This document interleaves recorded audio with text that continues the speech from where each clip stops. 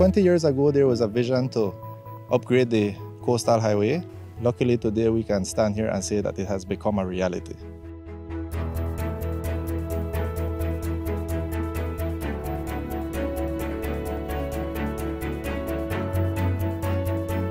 The coastal highway was typically only used during the dry weather because it is located in a low-lying area and it was very susceptible to flooding.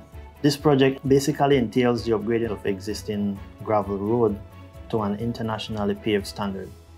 It also includes the rehabilitation of 3 existing bridges and the construction of 6 new bridge structures. It also includes significant drainage improvement works in an effort to make the road more climate resilient.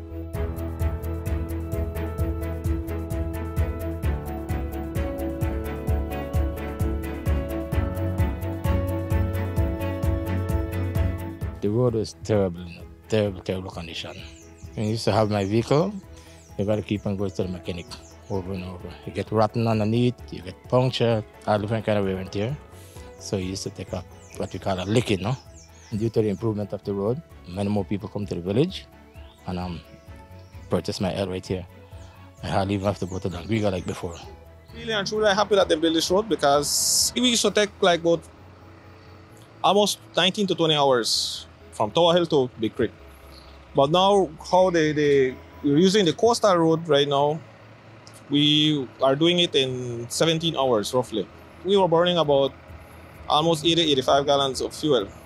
Now using this road, now we are only burning like about 35 gallons. I'm the developer of a small project here. We're going to do a little gas station, a sister gas station to the Shell gas station Santa Elena town. This is the first step to the development of business here, the highway, and then as businesses come, it's like a stepping stone for other businesses, and then residential people start living here because there'll be work in the area, and that's how we'll grow this whole community.